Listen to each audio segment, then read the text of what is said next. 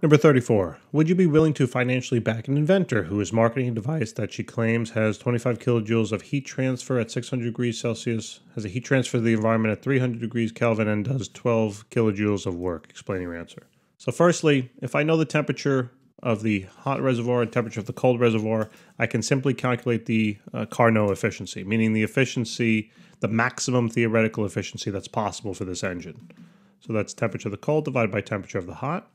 So I can simply find now that the temperature of the cold was 300 Kelvin. I don't need to do any conversions because it's already in Kelvin. Divided by 600, this works out to 0.5. 1 minus 0.5 is simply going to be 0.5.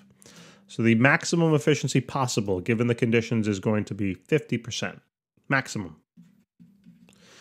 The actual efficiency they're mentioning here in the problem is that it's doing 12 kilojoules of work, right? However, it's being added to the system is going to be 25 kilojoules of heat transfer. So essentially using now this particular formula at the top, this is basically the actual efficiency, I'll call it E sub A, is going to be equal to the work divided by the heat added to the engine. So they basically told us the work is going to be 12 kilojoules. I can leave it in kilojoules as long as I'm consistent with the unit on the bottom. They also told me kilojoules here, so that's 25. Let's do now the actual efficiency. So the actual efficiency is 12 divided by 25, so there's about 0.48. So there's 0.48. Now here's the thing.